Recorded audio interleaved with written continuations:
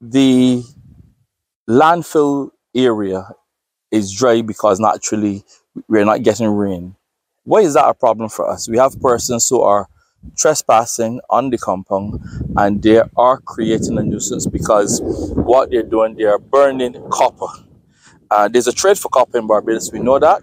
They're trying to get the rubber off of the copper. We didn't give them permission. From all intelligence from the Barbados Fire Service, they did not get permission. So what they're doing, they are causing a nuisance and they're breaking the law. Why is that also a problem?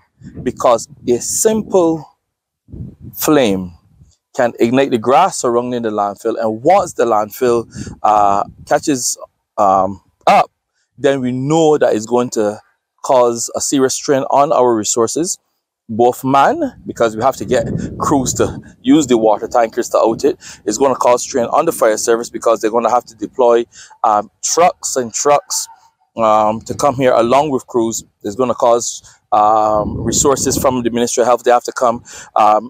The environmental people have to come and do air quality testing.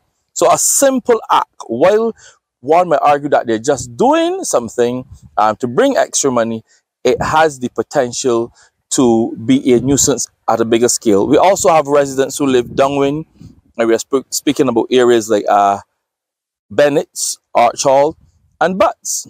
And they have been complaining because each time they see a fire in the area, they think that something is happening at the landfill. When we investigate, it's not the landfill on fire, it's actually those persons who have been coming onto the compound and creating a nuisance. To our left, you're seeing the area called, well, it's a berm. And what we do there, this is where we do the controlled burning of the mattresses.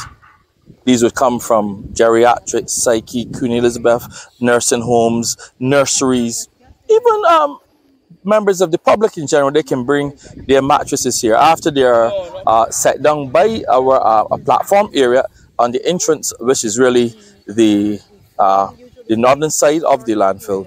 Then they are transported here. And we have permission for the fire service to do this controlled burning. This is the only set of burning that happens at any time here at the Mangrove Pond. And we are very concerned about those other small pockets. As I take you around, you will see at least about 8 different sites where persons would do this illegal stuff. And we are really calling on them to desist from this act, because you have persons living downwind again, respiratory issues. It's the dry season. We have lots of dry grass in the area. It will cause some problems.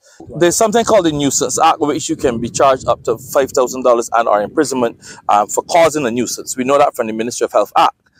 So from that basic thing, we know that the person can face $5,000. Then the fire service will then now have to look at their legislation, but we know there's a fine for that as well. So the issue is we haven't caught anybody, but we are aware, because oftentimes when we come and we investigate, we can see the spots and you can see fellas driving away or running away, but we have been unable to catch any of them. We know that there's a big trade in Barbados for the copper.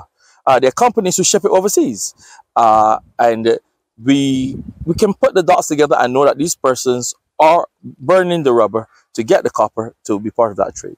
We have been working closely with the police at the whole town, and from time to time they do patrols, but you know they also have their other work to do. We have increased our security at the landfill, but again, because of the border, we don't have control over the other side.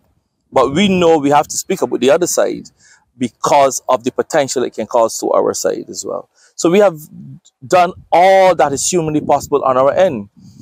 Even to, if you're here and there's no smell, because the crew at the landfill, they work around the clock to keep the smell down. Based on how you're speaking, it seems like this has been happening for quite some time. In terms of actually speaking out about it, but that suggests that there has been an increase of the illegal activity. We would say that, and we have tried the moral suasion. We've at one time we stopped a vehicle that we thought was in the trade, but we're not police to search. We asked the persons to desist. We would have saw persons walking down with bags. We've asked them, said, if you're doing this, please desist from it. So we've tried the moral suasion. This is now the public appeal, but we are really appealing to the public in general. If you know anyone who is engaging in this act, please, we're asking you, one, you have to seek permission from the fire service if you want to create any type of combustion. Secondly, you're doing it near the landfill, and a landfill is really a live thing going on there. It's live. The gases are there, and we don't want to create what we had a couple of years ago when the tires were on fire, and you would realize that person's all down whole tongue, they were affected by the smothering that was coming from the landfill.